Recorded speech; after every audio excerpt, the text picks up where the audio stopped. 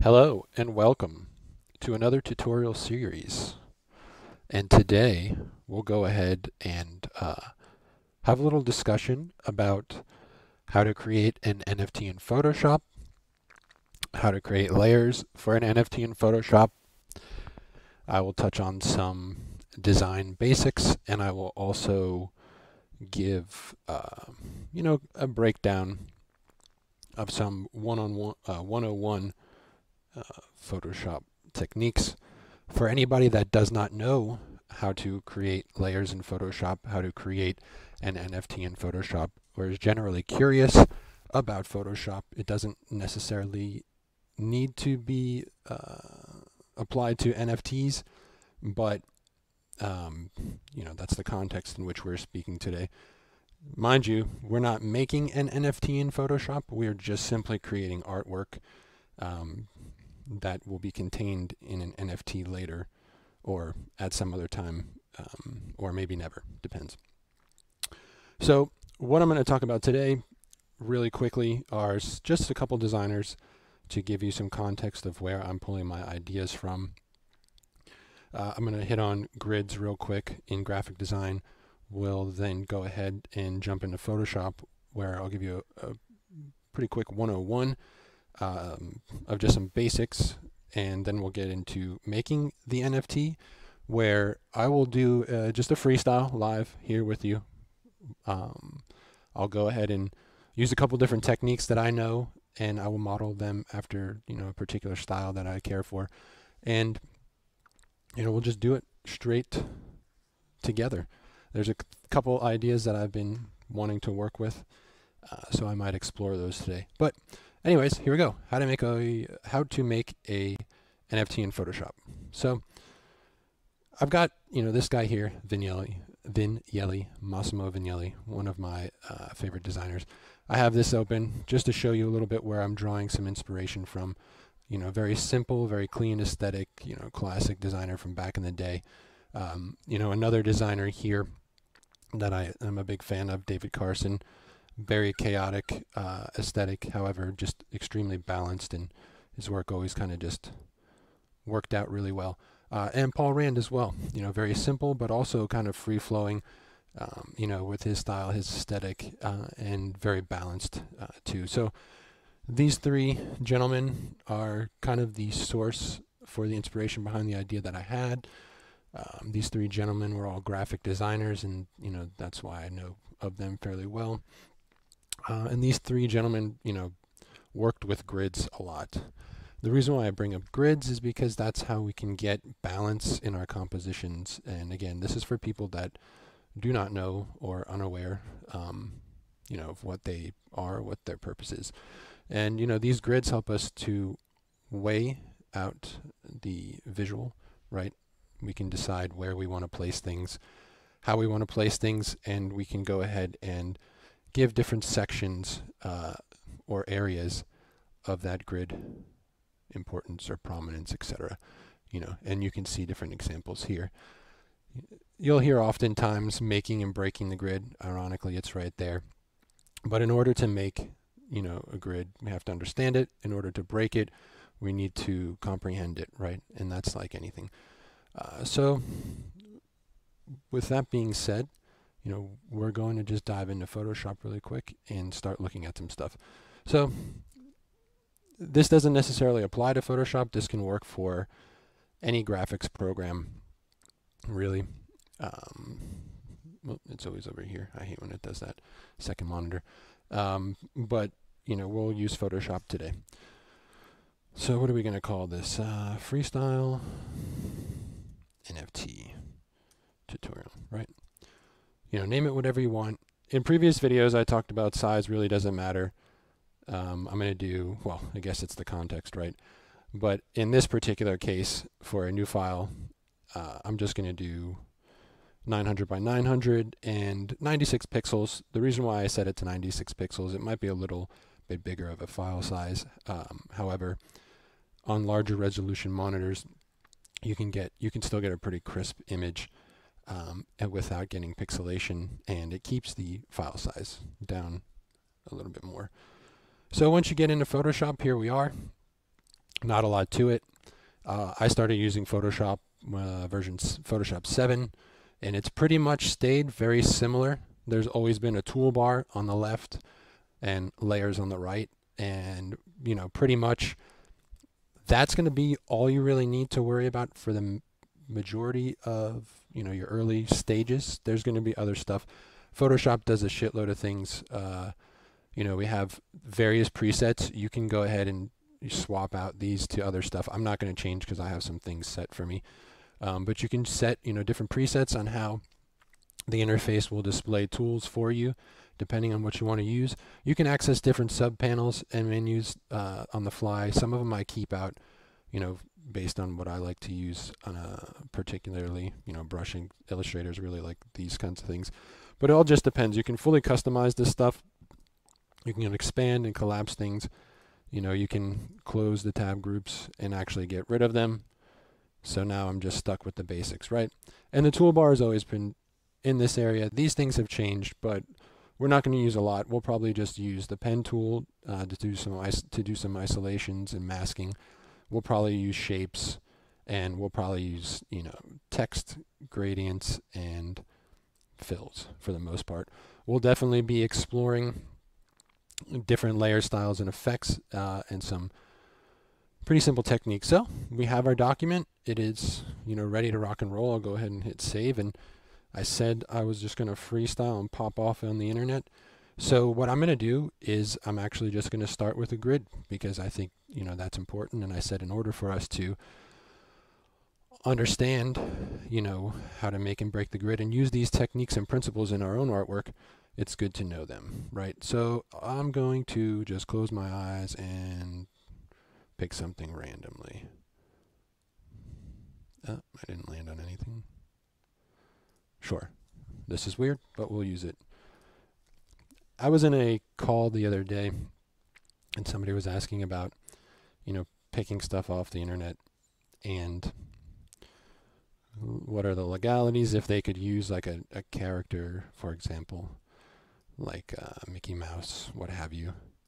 And I'm no contract lawyer, but there are things that are listed in the public domain that you're allowed to access, but you're also able to use things and change them,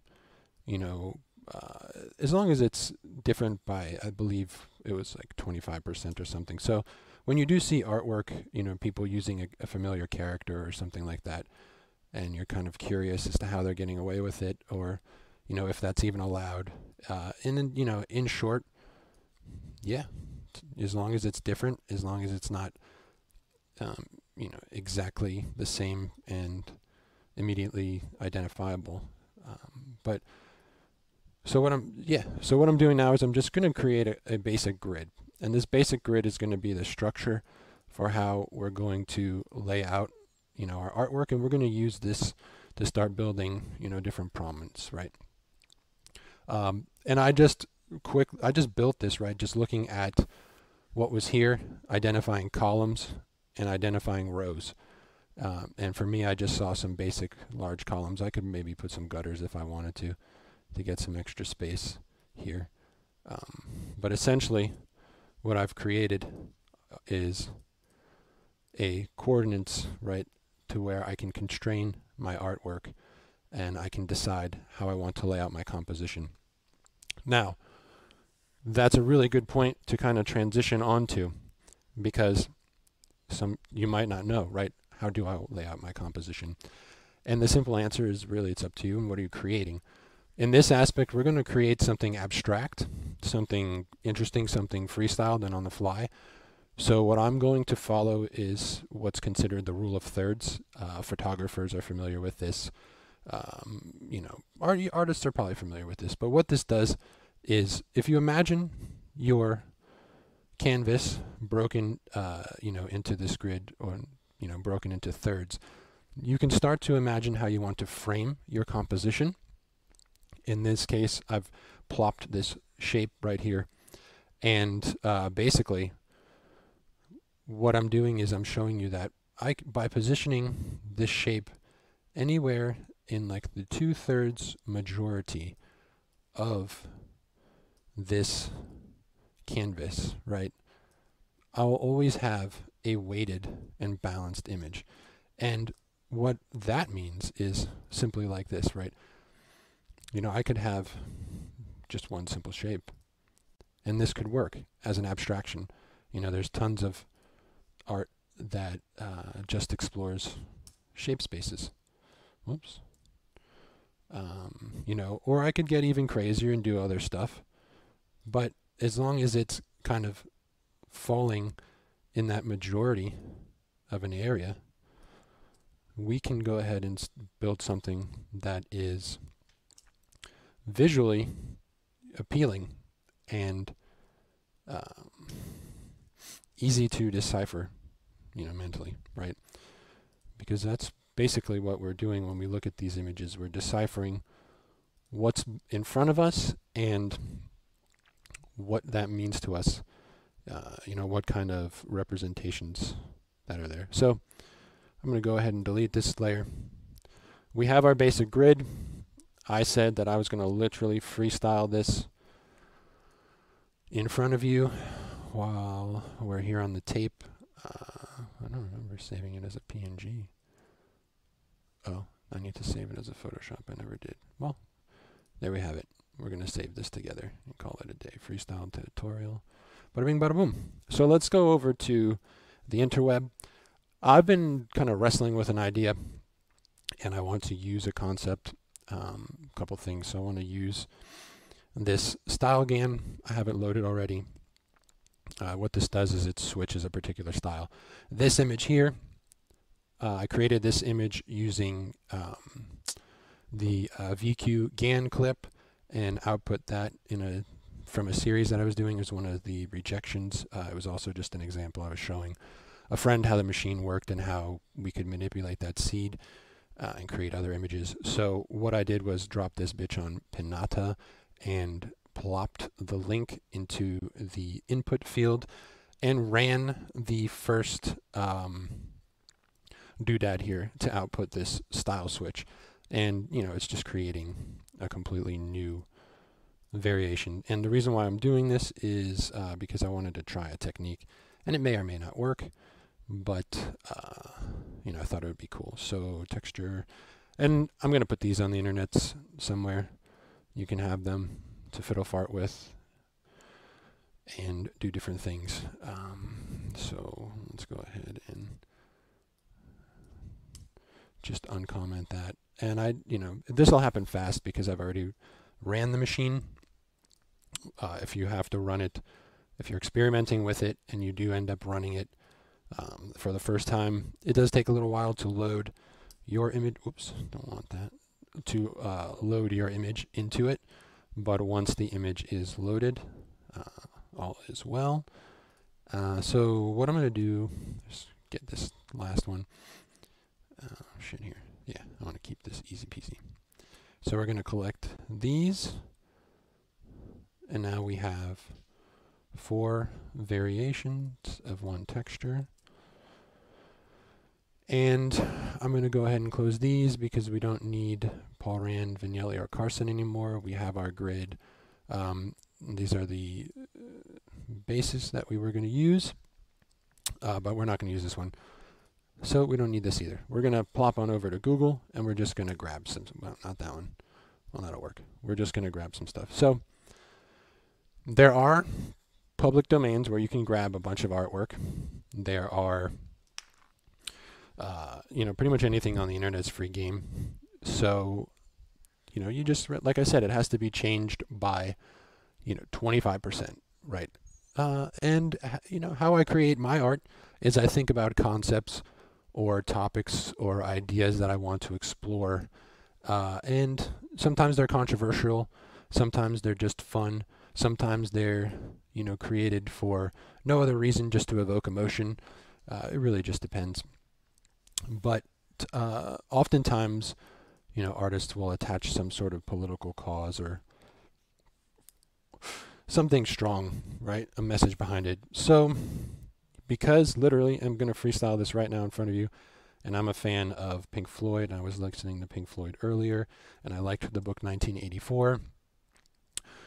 George Orwell pops into my mind, so we'll do something here. We'll do something with Pink Floyd. We'll grab a rose, and we will grab a skull, you know, and we'll go ahead and just come up with something interessante if we can. Let's try. So this is interesting. Open image in a new tab. And look, you're like, oh no, he's right-clicking and saving. Yeah, you got that right. Because I want to show you something. Oh, it's going to be one of these. How did we do this last time? Don't need to. I'll do it this way. Party people. Taking that screenshot, right? Go over here. Get into my Photochoppy. Once the screenshot hits my desk. Boom. Now, we have an image. Placed it into Photoshop. It is a smart object, and I'm going to leave it as a smart object, but I'm going to duplicate that layer and hit OK. I'm going to duplicate the layer because if I make a mistake, I can always go back to it. So smart objects are good. If I'm going to go crazy and do a whole bunch of saucy things, I'm not going to do a bunch of saucy things. I'm going to keep it simple, and I'm just going to make a mask and delete the background. So I have an isolated skull, and I'm going to rasterize the layer, which removes the container, basically, like a smart contract, and just flattens the asset. So I'm actually not going to do this accurately or very well, but I'm just going to click around the edge and cut stuff out. You can be as precise as you want. As if you can see, if I click, hold, and drag, I can begin to create more precise shapes, and I can begin to use that to create custom shapes or whatever, really. But I like the pen tool for doing things like this. You know, one would argue, oh, you could use the selection tool because I have a flat background, but I don't do that. My personal experience is I've never could get the fine, crisp cutout that I wanted. And in areas like this here, where the background starts to blend with the foreground and the shadows, you know, you don't always get that. You kind of lose it, and you sometimes have to go in with the paintbrush and create a mask or something, you know, to get that back, or just do it something else. And for me, it's like, if I got to do that, I'm just going to do it this way. And you might say this is kind of crazy, especially for hair, but there's techniques. So I've made my path around the object. I've right-clicked onto the path itself, and I'm going to hit Make Selection. You can access this from up here. Where is it? Where the fuck is it? Now I have to tell you, because this is terrible. No, it's even. Yeah, you could do this if you want. Select the mask, or you can do what I like to do, which is to make the selection. And boom, right? Create. Oh, I shouldn't do that because I wanted to show you something. So let me undo. I'm using another monitor. It's kind of. If that happens, if you are in a different tool, you navigate from the pen tool. This arrow here, the path selection tool, and the direct selection tool allows you to do stuff right. So the direct will allow you to select one individual node or point on the path, and the path selection tool will automatically select the entire path and all of its selections. So I'm going to make the selection. I'm going to grab the modal that's over here. I chatted about feather radius in a previous article, and basically what that does, you kind of saw it earlier when I jumped ahead, it feathered the edge and the blur and the blend. So I'm actually going to leave it. I might pump it up, just why not, right? It's automatically selecting the inverse. That happens sometimes in Photoshop or any graphics application, simply because it saves settings and it tries to make it more helpful for you. So cool, we have our skull. I'll pop back over into Photoshop.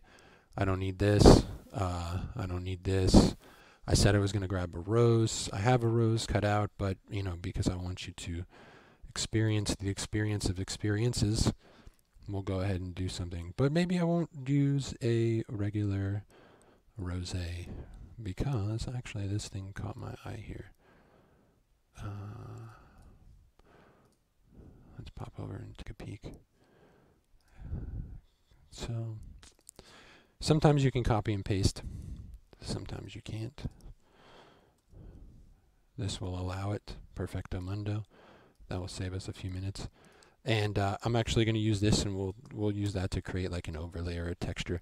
So this might be an instance where I would do a different technique to create an isolation, because I don't really care so much about the edges of this one, you know. I don't really care about, you know, whether or not it's going to be crisp brown, but thankfully, because it's such a hard edge, we don't have to worry about it. So we have that, toss that in there for shits and giggles. What can we get from what can we get from Pinky Floydy? You know, this is a classic. Who doesn't want this, right? Let's try and get, fuck off, I'm not dealing with that right now. So here's a fun little tip in case you don't know it. I'm about to show it. Moving a little quick, my mind moves faster than my mouth sometimes. That's what I wanted. I was there the first time. Here we are. So peep this, right? You can set the size of the image you might want to go after. So you can make sure you get a, you know, a hefty piece of meat to work with. But anyways, let's pop off back to Photoshop. And this is what I'm seeing. I can turn this off if I want to. It's just basically saying that because I'm pasting this from somewhere else, you know, it might not match the color profile. You don't have to worry about that. It's not a problema. No es problema. Hodge too. So bet that up. So we need one more piece of meat here. Ooh, I love it. This is right on time. Copy this mother flipper. Copy this mother flipper. And I'm going to hit Command V for pasta. Copy pasta. And just resize this little blitch so we can get up in that snack. Here we go. Bada bing, bada boom. Put in spoon. All right. So I'm going to do some quick production work here. Like I said, I'm going to make choppy choppy, karate karate. I'm not using the selection tool, even though this has hard edge style. And I could probably easily just click the red and get all of it. It's not going to help me because of these letters. So for me, all I want is the eye.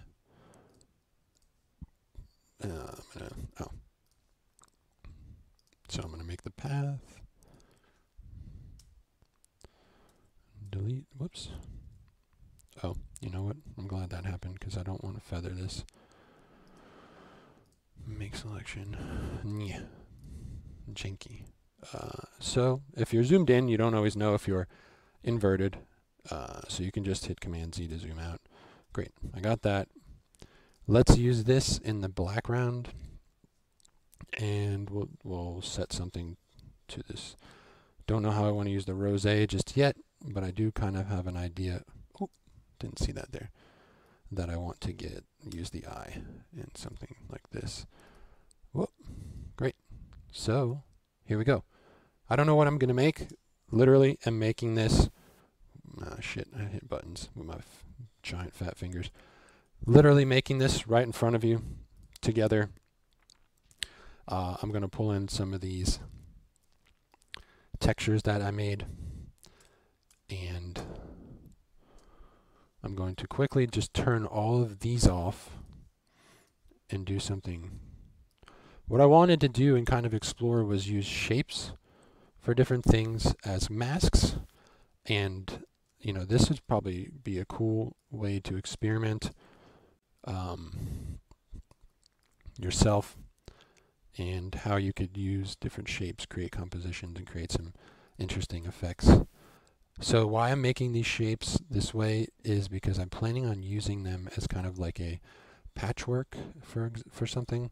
I don't know exactly how, but I had this idea in my head from a previous project where I wanted to run the textures through like we did early and kind of use masks to create this quilt. I don't know how to better describe it. Let me rasterize these real quick.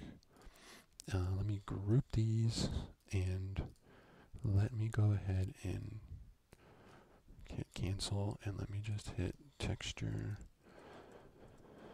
It's always good practice to try to keep yourself organized. Which one was this? When you're working, at least name your layers. So you know what's going on. It's pretty helpful.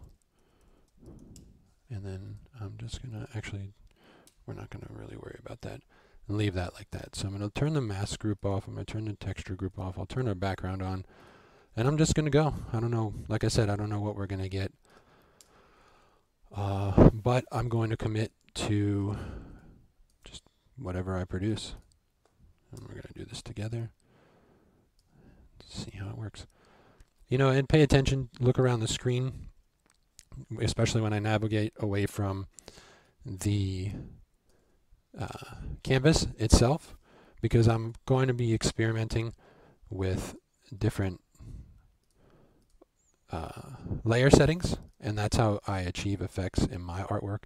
And I think that it'd be kind of an interesting way that you might be able to achieve effects in your own artwork. So this to me already is interesting, and what I like to do, when I see something like that, is start really fucking around with opacity levels and transparencies, because it can start to create unique textures and depth in artwork, and that's what that's how you can get some really interesting concepts and effects, just by trying things out. So I'm building up this right over here to the left because I want to create balance and kind of a bit of a mental confusion, if you will. The mind is kind of like, oh, what's going on over here?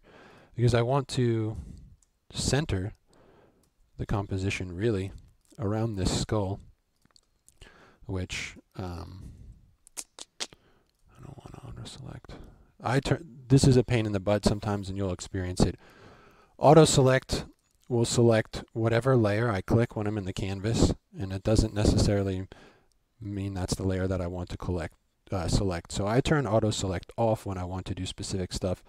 If I see something that I like that I do not want to change. So I like the way that's kind of worked out, and I didn't really mean to make that happen. It just kind of did itself. So we'll go with it. And I think, I like how this is kind of doing it there. But what I'm going to do basically is just build this out real quick. If I go radio silent, not a problem. I'm here. We'll just work through it together. So there's probably a million ways you can do this. I'm going to do this a very fast way. Simple, easy. What I did was open my layer group. I picked the one I wanted to work with. I clicked Command, and I clicked on the layer itself, which made a selection of that layer. And because I said I wanted to create like this quilt pattern, I'm going to start doing that. And I'm going to just duplicate layers and invert selections and start deleting to create strips. I'm not going to really worry about what happens, but I'm finna do it that way. Feel me? Okay.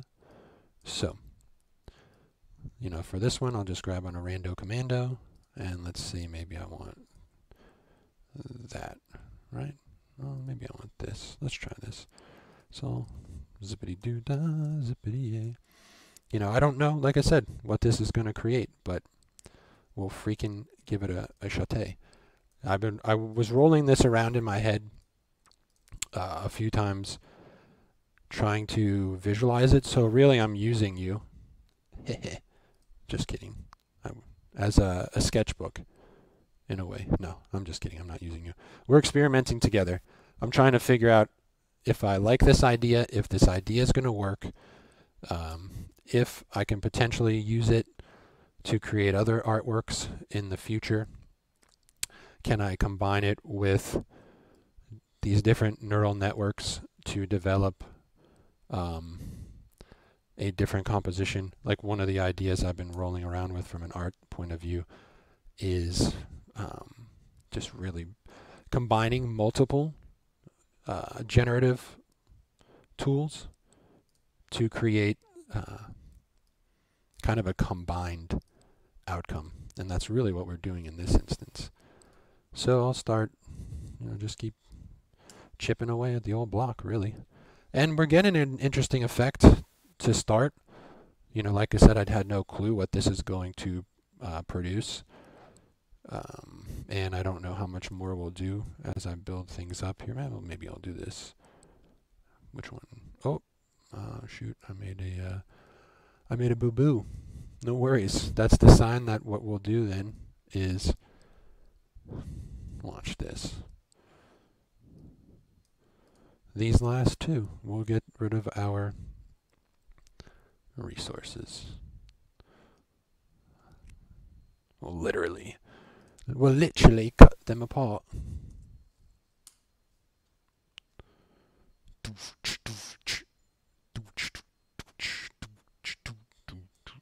Let's take, whoopsies. Sometimes my fingers hit the keyboard, the side of the mouse, which is a pain in the ass. I got big ass hands for a fucking Apple mouse. Oh, but you know what? You gotta use what works. And I've been using the Apple mouse for too long. Can't turn back now. Just trying to see which one I want. I guess we'll do that to just round this beast out. All right, cool. So there you have it. We have our core basic choppy karapi there. I'm not going to use these again. I'm going to delot those. We have not used the rosé. I think the rose is going to be something I want in the foreground to kind of add to the interessanteness. And this is going to be one of those things that I plan on getting jiggy with. Let's see.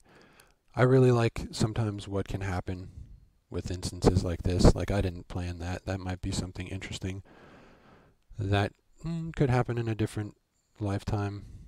This could have some effects with opacity. Hard mix is usually fun depending on what you're doing.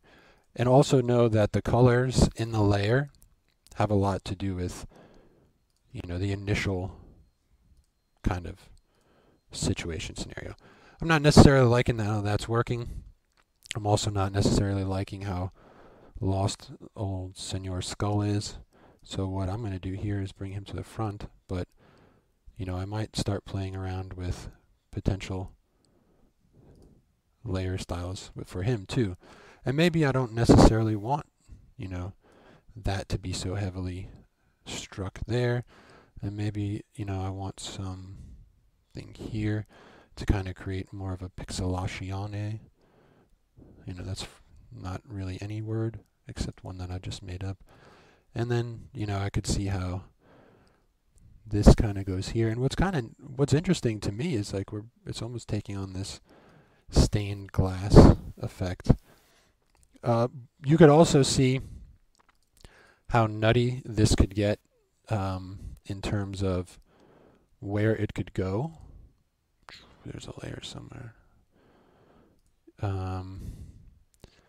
Right, you could start to see what's actually possible. So, right, if I go here, I duplicate that layer, maybe I want to bring out some more of the skull itself. One thing I like to do is desaturate, and sometimes I like to pump up the lightness. Okay, maybe I won't. But what I really like to do is I'm actually going to bring this back to normal so you can see it. I go back to the adjustments and I go to the levels. Here, come here. The reason why I go to levels is because you have more control over the balance of the tones, and you can start to pull out really hard edges. And I know this because of screen printing and working in publication design. And when you work with large printers like rollers and stuff like that, these blacks the black color can get muddy in the midtones and really take away the crispness of an image. And what ends up happening, if you've definitely seen it in like cheap publications at the store, where you won't have any separation between the values. So what this does is allows for more further control and a better reproduction of a black and white image in that context. However, that really doesn't apply today, but it still works really well to create some interessante techniques. So now that I have this sharpness here and I'm able to pull that out, I probably will go and desaturate all of the skulls to create a consistency. And desaturation is literally just removing the color, making it gray. That's all. So I'm going to explore the different styles that I want and see which one I'm kind of going for. I don't mind this one. This is a little bit of what I was after. Let's see what else we get. Overlay works. I like when it's more pronounced and coming through. Vivid light really is cool. I like the texture it's creating there. Linear light's kind of cool. But I really want to make sure, oh, see, difference, exclusion, that's interesting, that I can get all of the different aspects kind of to bleed through. So I'm kind of torn between overlay and probably maybe just a reduction in opacity to help build on top of, well, the blacks here. I can maybe go to multiply. I can always bring this one up in terms of its tones. And we'll see, right? So let's take a peek where we're at too. How long have we been going? It's quite a lengthy video. So you can see here that there's a lot of different stuff that we can do on how I can start building layers. You can see that if I start adjusting opacities and layer effects, I can create different interesting techniques, in a composition and bring out aspects of an artwork I didn't even know that was possible. I would have not technically known that I could have potentially got these techniques or textures to work, right? This is all by chance. This is all by me just freestyling for you to kind of give you a little bit of an idea on how you can create some really random ass shit. But how you could take this, on a whole nother level and try stuff of your own. I mean, if you took these techniques, really, and you applied them in your own manner, right? What could you use? What could you create? The possibilities really are limitless if you think about it. It's up to your, you, right? These are the different layers that you'd be creating. These are the objects and items and things that you would be outputting when you do randomizations and when you see, people creating those randomly generated kits or collections. This is that process. Oh, and you can't really see what I'm setting because I always forget, but you can see here kind of my settings, and I'm just messing about with drop shadows, outer glows and stuff, and you can start to get an idea. So let me go ahead and turn the rulers off for a second. Well, not the rulers, the guides. Where is the guides? I don't really want to clear guides, but that's fine. And, who knows? There's an NFT, technically, if we wanted it to be. We could output this, list it on OpenSea or Solana, where with other NFTs, we could take every single one of these layers now, right? We could use every single one of these layers, and we could output these in different styles like I've shown in other videos, and then we could push that all through a randomizer to develop another style of artwork. So, there you have it, right? It was a little bit longer than I wanted to, but I think it's probably pretty useful. So at this point, if you wanted to save it, if you wanted to do something, you would just quickly export it, but we're not going to quickly export it. I want to show you this pane. And you can choose different settings, you can choose different stuff like that. But now, excuse me, you have a piece of art that was created in Photoshop. What did I call this thing? Who cares? Put it on the freestyle. It's created in Photoshop. This is basically, there it is. An over-the-shoulder type thing. Real quick, I didn't really have an idea of what I was going to do. I just kind of went with it. You can see that the majority of the weight of the composition is here to the right because I use this skull as my predominant focal point, and because I use the eye, it helps to balance out and draw you in. So, you can see here that with grids, when we know how to use grids, when we know how to make and break them, we can create interesting compositions.